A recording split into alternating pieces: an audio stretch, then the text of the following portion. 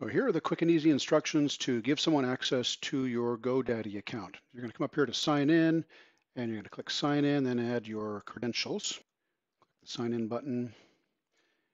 And once inside, you're going to come up here to the top right where this little drop down arrow is right there. Click that.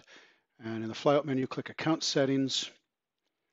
And from here, it's quite easy. In the center, you'll see this delegate access. By the way, this is all on a desktop computer and on a phone. I don't know what it would look like, but so easy on a desktop. Click Delegate Access, and on the right-hand side, you're going to see this little button-looking thing, Invite to Access. That's what you want.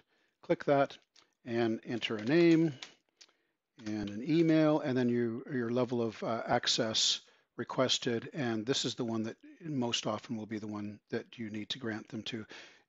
Only click this top one if you want to give them access to buy domains and buy other products and use your credit card, basically. Otherwise, this one here is usually adequate for most things. Click the invite button and you're done.